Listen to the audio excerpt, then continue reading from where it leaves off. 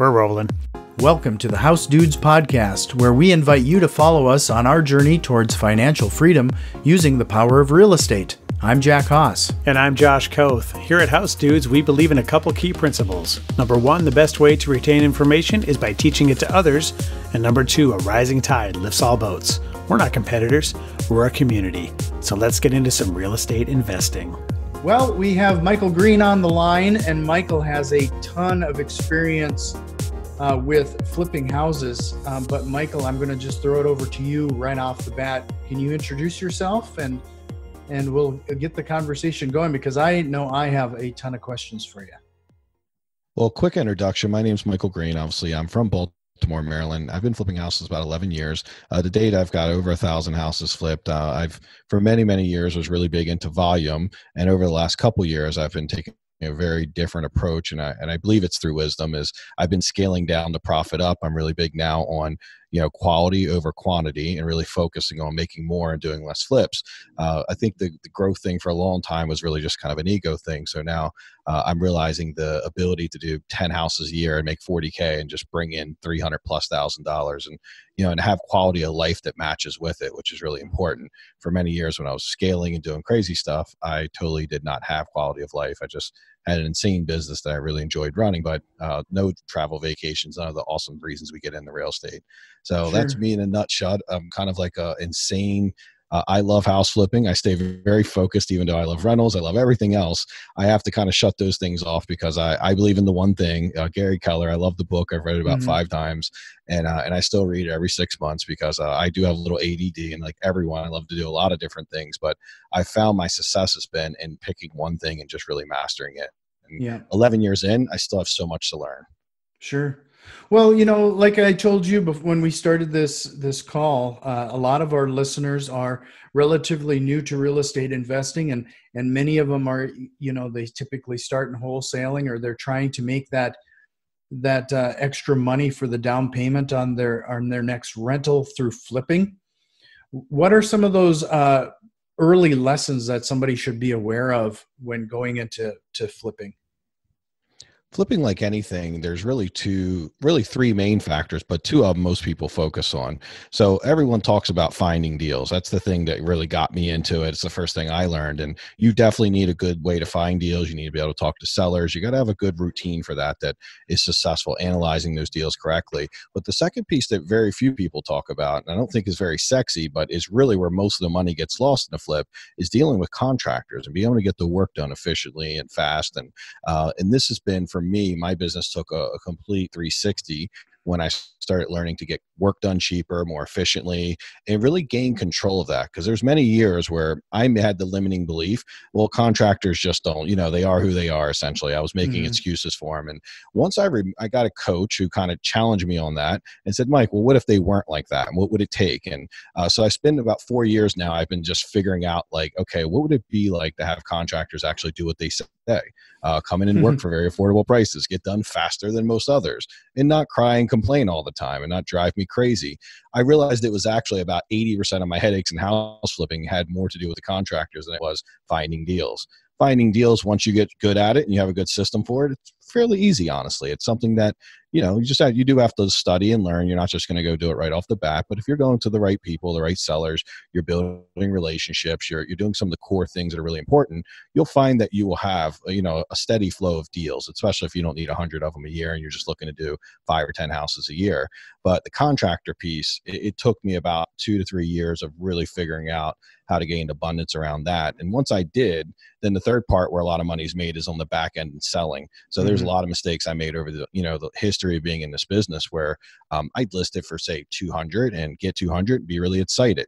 And what I've learned in my, I'd like to say in my wisdom, right? I'm still very new at this, even at 10 years, but I've learned that there's a lot of opportunity on the back end to sell these houses for considerably more than what you actually believed in the first place. They're creating a very competitive, almost auction type environment. We literally just put a house on the market 2 days ago, and right now had 36 showings, 9 offers, and right now we're 15K over list price, close to a $300,000 price point. In the middle of we've been on a shutdown for 7 days, so we do have, luckily for us, they did consider construction and realtors to be essential. So people can still show homes. So we're not on a complete lockdown, but we are on a semi lockdown. So, most of the roads are pretty clear right now. So we're very fortunate that's happening. But the thing about this is there's a lot of room to be made there. And you start compounding, I love that you talk a lot about having like an automated way to get deals. It's something that I've listened to a few podcasts. I really love, it's a very important piece. There's a little bit of money going to be made there. There's a little bit of money going to be made with the contractors, and there's a little bit of money can be made on the back end when selling. And if you compound all that together, it's a lot of money. Right. It's a difference in making 25K a flip and making 40K a flip, and now being able to do 7 to 10 houses a year instead of 20 when you ramp up and be able to make the same income, which means, it's a very simple business concept. The less overhead you have and the less work you have to put in to make money, profit margins are always going to be higher. So that's been my focus for a while. And a lot of people think I'm the scale guy, but I'm actually went from doing 150 houses a year, and I'm looking to do 30 in this next, 2020. Right. It's interesting that we're backtracked there for a second. It's interesting you talk about picking out your contractors, and we're starting to realize that it's much like finding a good property manager. When you have rentals, a good property manager could really make or break a property and the cash flow associated with it. I'm definitely discovering that with contractors and general contractors and everything else. What is your process on selecting or finding those team members? I'm going to call them team members because in the end, you really have to have a good working relationship with them. I totally agree with that. Right now, one of my big focuses with everything going on out there is how to maintain a balanced, flipping business without shutting it completely down. And the main reason behind that, totally, I'm in a place where I could just shut it down for a couple months and see what happens. But I've got team members out there that I need to consider that really do what they say. And it's very difficult to get that together. So some of my thought process is how do I keep them feeding their families without me taking a huge amount of risk, striking that balance between the two. So I'm not one of the few people that'll be shutting down right now. I'm just trying to find a nice, safe balance between the two. So, I'm not completely burning these bridges. So I believe in that. And the question you asked was, how do I find those guys? So first big change that I realized I had to make is when I really first started this and I was very new, because I didn't know everything about construction, my way of figuring out what something should cost or estimating a repair was getting multiple contractors out, getting 3 estimates, picking the middle one, or, don't take the lowest or highest. The stuff we've all been taught, over the years. And I realized, and I learned this from Home Depot and Lowe's, is I realized big commercial companies, they don't really do it that way. And I really started taking some notes from how they run. If you were to work with a multi-billion-dollar commercial company, they create standardized pricing and they don't get estimates. They actually create the pricing for the unit of work that's being done. They understand the standard amount of time it should take. They understand the standard amount of money that should be paid for that. And that's it. So that, we really took this big shift from asking contractors what something costs to telling them what we'll pay. And that for me was the biggest shift that you can make. And this is really applicable for landlords, flippers, whatever it might be, because, you're obviously going to get your best rentals if they need some repairs, because they'll have a lot of baked in equity that, you'll be able to get a better ROI on the back end, versus buying a turnkey. So, you're always going to be able to, if you can get the construction done well, then that becomes an opportunity to make your rentals grow even faster and make more money on your flip so you can get more rentals. So this is really awesome all the way around. But so we start off with standardized pricing. Once we have standardized pricing, then it becomes all about filtering, right? If you put an ad out for a contractor, you're going to get 20 responses. And of those 20 responses, just like if we were doing a mailing to motivated sellers, 18 or 19 of them aren't going to be a good fit. So I create a funnel where I do Craigslist ads, but then I run them through an application process and I run them through a filtering system that literally weeds out the 18 that aren't going to follow or really going to be a good fit for my standardized pricing. Now I'm only talking to 2 or 3 people who are kind of on board before I ever get on the phone with them. And then on the phone, I'm actually filtering also. So because I think most of your time's wasted when you go meet people at the property.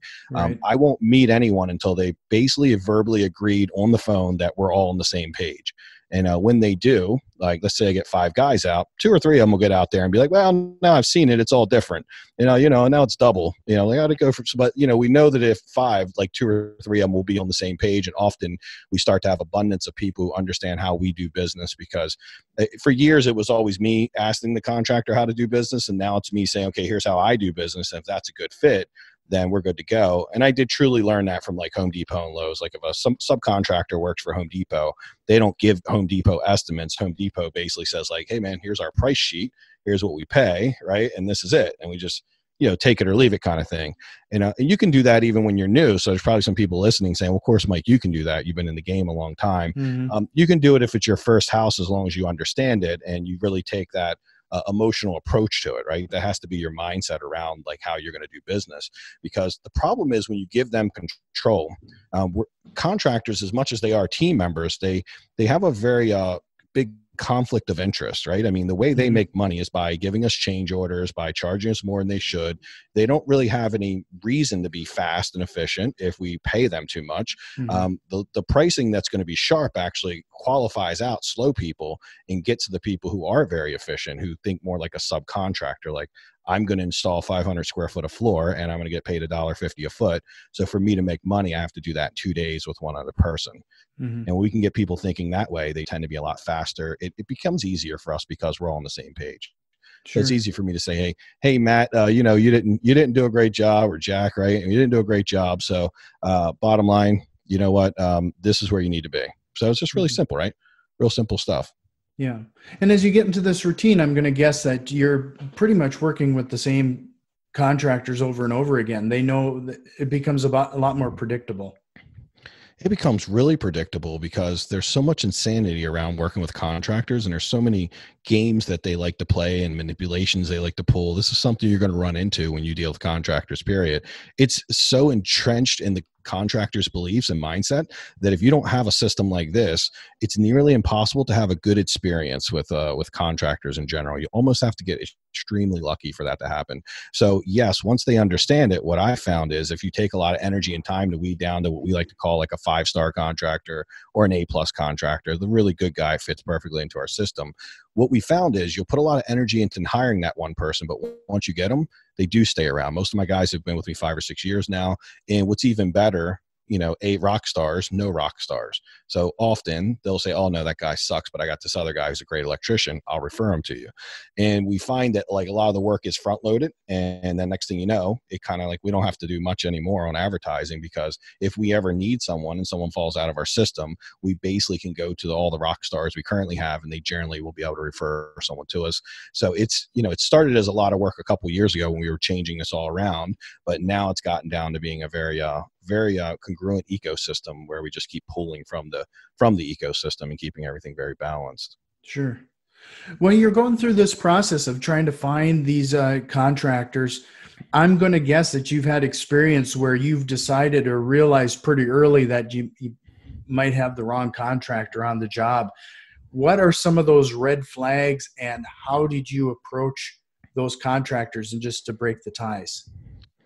So probably one of the big things, right, is we have to start off on the right foot. We have to have a system that's going to help us, like a control, right? When you think of bookkeeping or anything, you need controls, things that are going to be like, okay, it's good, but it's a green light or red light right now. So for us, how we do that is I've moved away from hiring GCs and giving them all the work, because it's really complex to know if, where they are as far as milestones. It's very difficult to break down. You end up investing in a crazy amount of energy into people before you know if they're even any good. So what we do instead is we line item everything out, and when someone new comes in, they get a small line item, and they essentially get an on-the-job interview is what we call it. So it might be like, hey, do this $1,000 job that takes a day or two, and they knock that out. They do a good job, they move on. They get a second job, a third job. Then we'll start giving them 2 or 3 jobs at a time.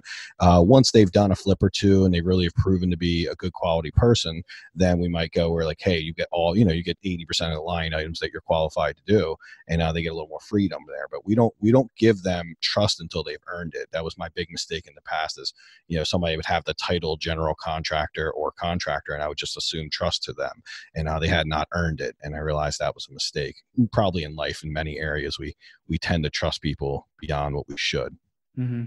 How do you, without a general contractor, then how do you manage the workflow? When the flooring guy goes in, how do you manage that?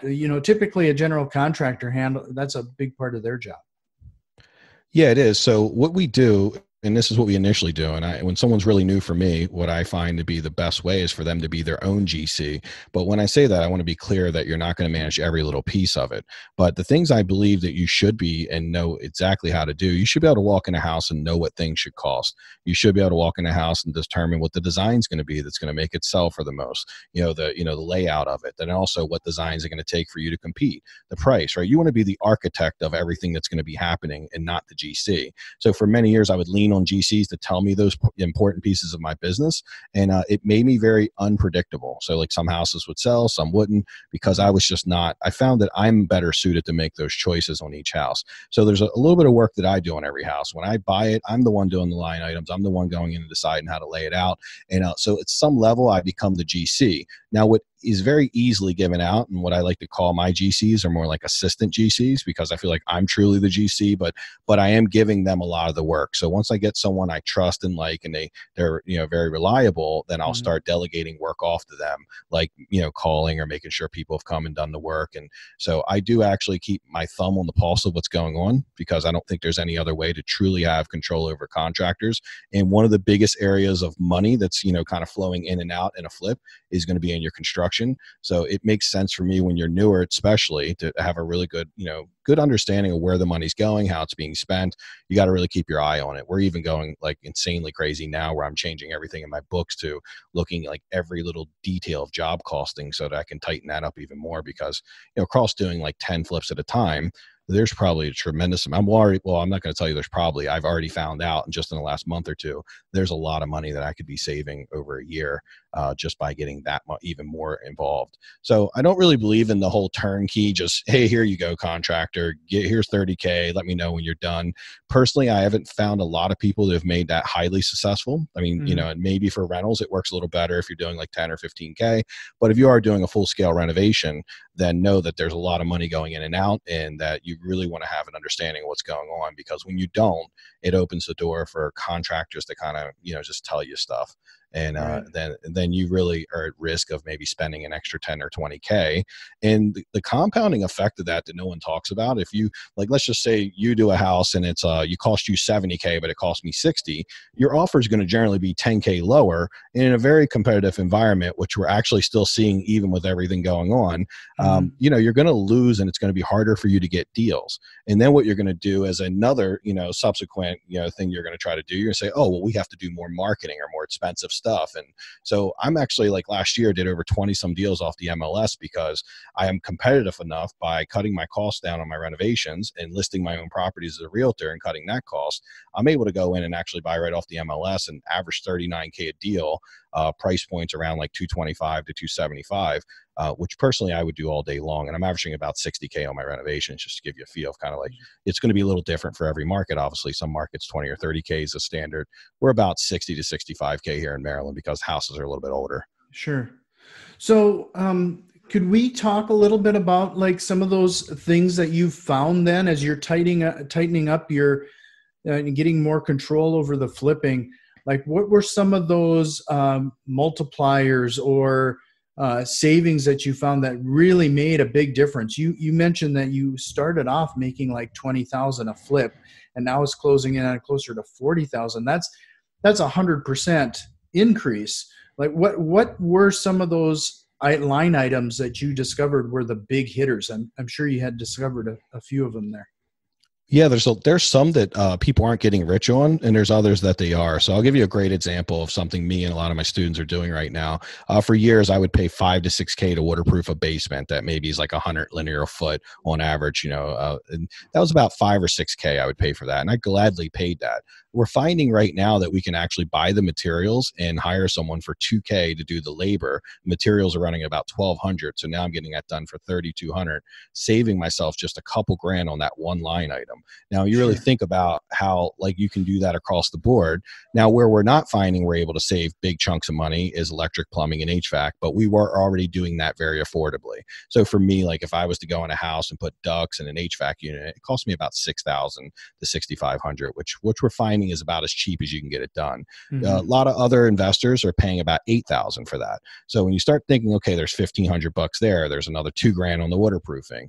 It's just not overpaying. It's so easy to get a belief. If you go and talk to 5 electricians, they're going to all tell you 8 to 10. Some are going to tell you 15K even. And when they start telling you those numbers, 8K sounds cheap. So it is about you understanding what the actual most affordable price someone can do it for. So personally, we love to break down, like, the reason we understand that HVAC can be done for, say, 6,500 is the materials run around 3,000 to 3,500, and it takes them 3 days to rough it in and get ducts in and all that, and it's about $1,000 a day roughly. So we look at it like, okay, 2 guys, $1,000 a day, that's very good pay. But does that mean that every HVAC guy is going to understand that? No, you're going to have to do the funnel, and you're going to have to go through 18 people and weed them out and get to the 2 people who understand how to work with house flippers. And if you're able to do that across the board, then you're going to really save a lot of money. Because, I mean, look, I pay $2,000 to paint a house, labor. And that's going to be a house that's about 1,300 to 1,500 square foot, usually has a basement. I know people pay $2,700 to do that. It's $700.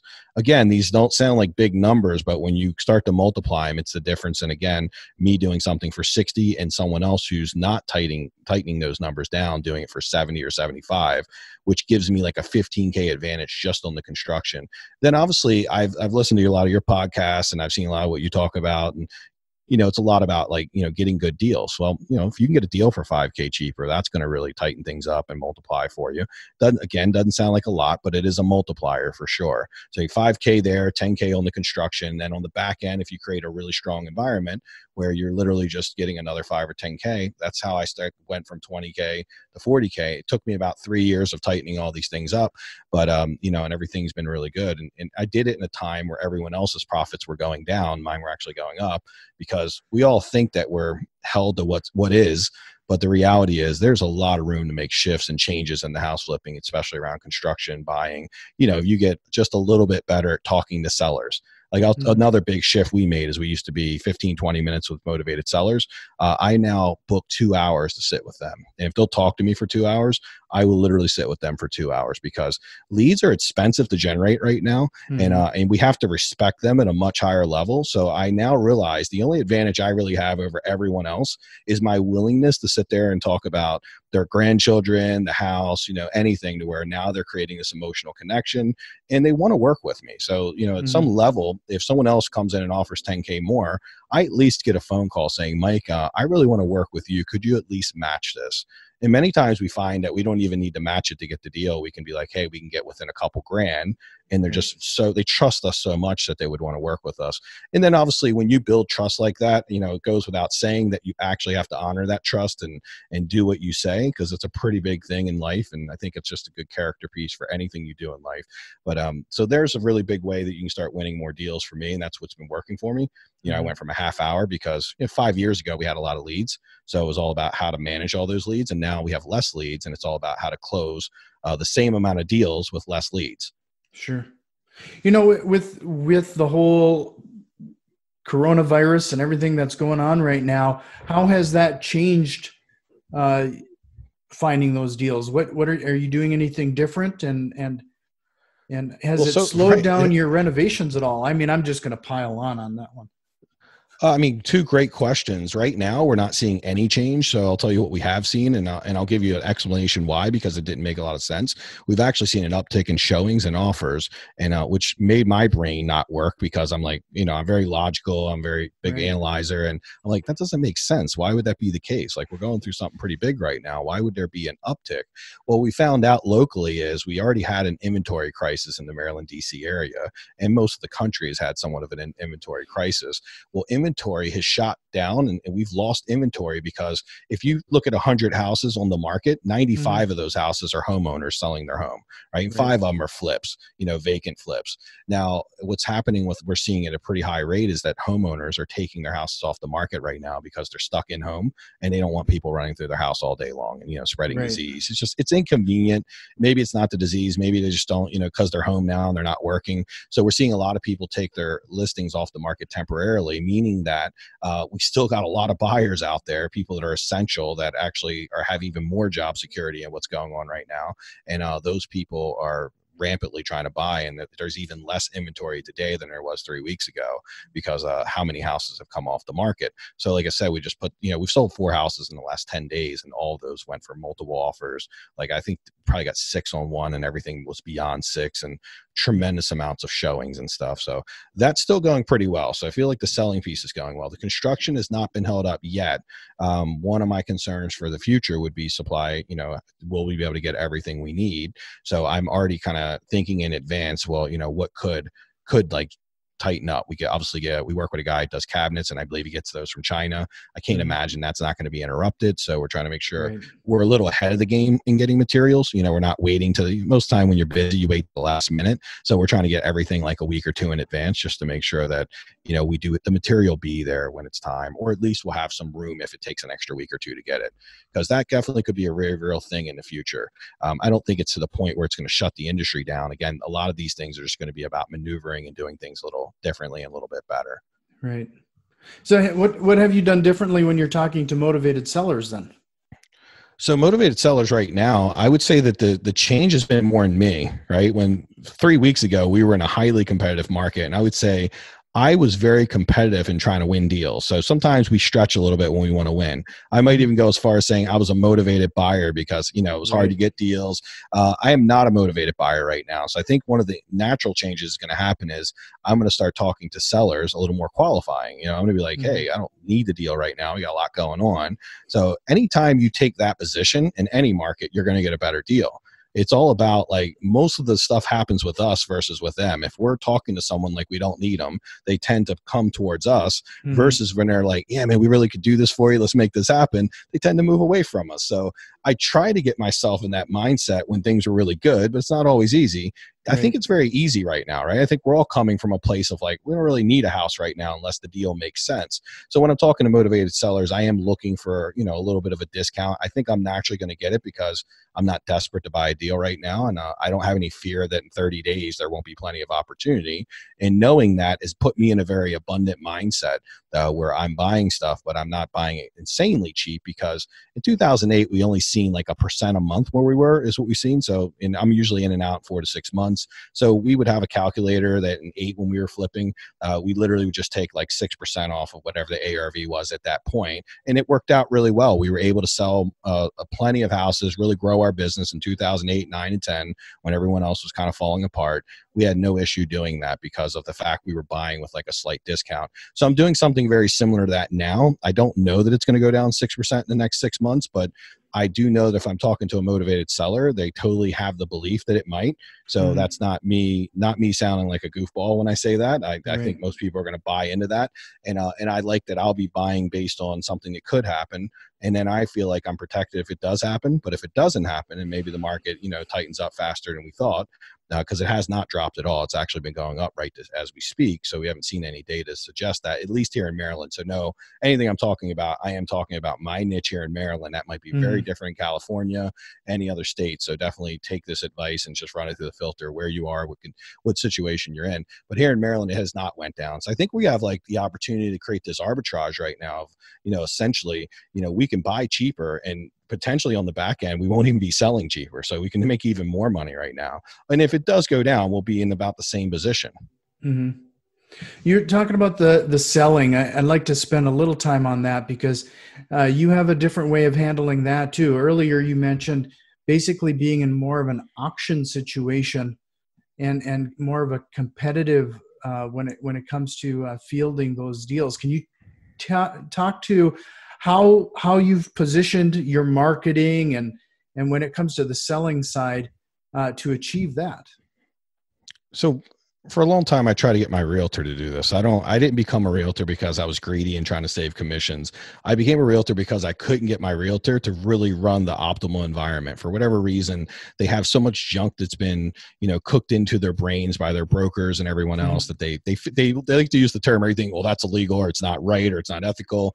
Like, I feel like, in my opinion, and I've been backed up by many people at this, is that getting the most money for your client, whether that's you or someone else, is always your number one objective, as long as you're doing it honestly and ethically. And we totally do that. But, they just don't, they're very used to their normal way. So what we do is there's a couple steps to really getting a house to sell and get very insane on the back end.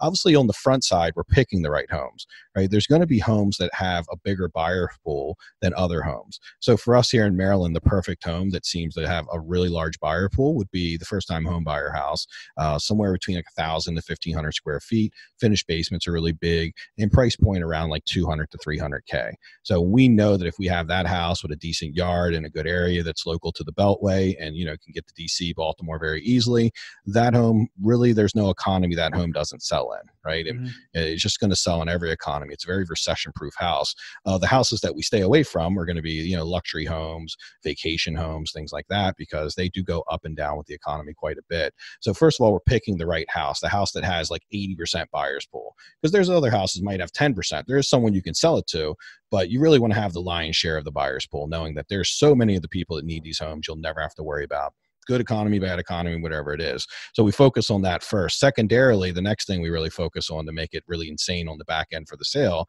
is making sure we have like that perfect layout. I think for me, what's worked really well is when you walk in a home, if it's got that great, what we call great room look, you walk in, you can see from front to back, it's living room, dining room, kitchen, it's all together. There's an island in the house. It's a gourmet kitchen, it just looks really nice. And then obviously it has a master suite. If we can squeeze that into the very small square footage, we're doing really good. So most of our houses will, kind of the tail of the tape is most of them are like 4.3s. They generally be 3.2 above grade, 1.1 in the basement, master suite, meaning at least 12 by 15 with a nice closet, nice bathroom, and then the great room on the first floor, finished basement. That house, if we can squeeze that into 1,000 to 1,500 square feet, there's no one who doesn't want that, right? No, even if someone is just a couple, they're excited to have 4.3 because they feel like in the future we could use these rooms or do whatever. Maybe they want to Airbnb some stuff to make some extra money, or just whatever, right? They feel like they have options and they don't have any problem reselling it later. So we always go for layout as being the second big thing. On the backside, and then also layout and design. So we are doing a lot of little design things. So I'll kind of walk you through that because I think it's really valuable for the beginners. When I was new to this, everything was like tan, white cabinets, brown cabinets, tan walls, just real simple, no staging. Now we're going a little bit like, the gray, a little more modern, nice granites, a little bit nicer without spending too much money. But we are making sure that the house has some, what we call like accent features. So we might put up one wall where we, do some trim around it and paint it a different color. Those kind of things go a long ways. And most of the time they cost a couple $100. So they're very minuscule as far as the cost of it, but it looks like you've put a lot of attention into your flip, which I think creates an emotional buyer, because like right now I went from flipping houses logically saying, okay, logically, this is a good deal and this will fit right into the market, to adding maybe a couple $1,000 in upgrades that will make people see it and pick with their heart. Because if I can get someone out of their head and get them thinking with their heart, that's a much greater offer price. Like that's always my mission, is to get 5 to 7 offers and then find the person in the 5 to 7 offers who's like completely heart-based and saying like, I have to have this. This is my home. That doesn't happen when you put like what I call like a C+ property that's just nice, but not like over the top nice. Now, I want to be very clear that over the top nice does not mean like going out and buying like Italian granite that costs, $2,000 a foot. This is all about buying the things that look expensive. It's about putting, finding ways to make your house look amazing on the cheap, right? Like Design on a Dime. I used to love that show. They like come in and make something look awesome for $500. So it does require a lot of that, but it's just putting some time and energy into making your house be like one step better than your competition without spending a bunch of money. But it looks like you overspent. So when you do that and then the last piece of it that pulls it all together is if things are selling for $299, we're generally going to put it on for like $289. So we have a better laid out house, better design house. It's sharp priced, right? Really sharply priced. It essentially guarantees that almost every single house I put on will literally within a few days have offers, and within like 3 to 5 days we'll have multiple offers. And when we get in that multiple offer situation, that's the environment that I can work magic. If I'm on the market 30 days and I get one offer, I don't care how good you are, how good of a negotiator. You can use every technique in the world, but you're coming from a place of scarcity versus abundance. So like none of those things work when you're coming from scarcity. So for me, I have to get in abundance to be the best version of myself. That usually happens at least with having a couple offers. So if I got a couple offers, then I'm not so worried that if I push hard on offer 1, I know I got offer 3 to back that up. So I'm not in a place where I'm so worried about maybe running the person off. And when I come from that place of having the freedom of about pushing people, I tend to get 1 or 2 people out of that mix to jump out and pay considerably more. And I get to pick the best buyer. So like right now I'm really focusing on like, what is your job? And if it's government, it's essential. I'm really, really excited about that. If it's something that I think might be a problem in the next couple months, I'm kind of staying away from those types of people because, you know, they're the type of people that could have a job change in the next 30 days before we get the settlement. Right, right. Well, you know, this has been a ton of great information. And as I was trying to promise you, I'd try to keep it, you know, control the time on you a little bit. I have a feeling we could have spent a lot longer. But I do understand you have a podcast of your own where if people wanted to get more information and learn from you, where would they find you and where can they get more information? Probably the best place is to go to my website, which is theflipfactor.net.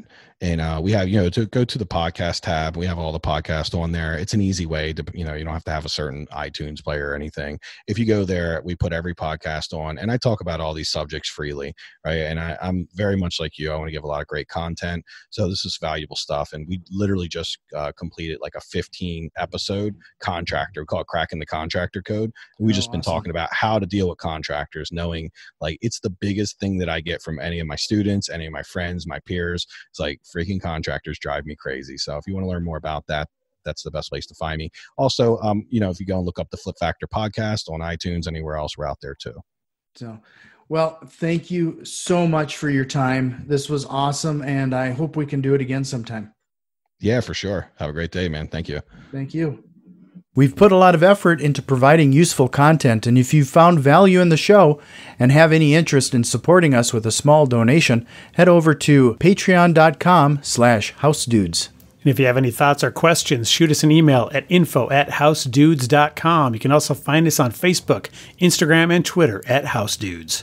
And if you like what you're hearing, head over to iTunes, subscribe, rate, and review the podcast. It really helps other investors out there find the show. And remember, massive positive impact requires massive positive action. We'll see you next time. This episode was brought to you by housedudes.com. Do you have time to actively manage flipping and rentals yourself? If so, go for it. If you live in a market that won't cash flow or don't have the time to do all the work, are you just out of luck? If there was a way to participate more passively, would that appeal to you? I'm sure you have questions about how the process works and what to do next. If that's the case, fill out the form on housedudes.com/investors, and we'll reach out to see if you are a good fit for our business. This is first come, first serve, and we will have to stop taking applications when our goals are met. See you at housedudes.com/investors.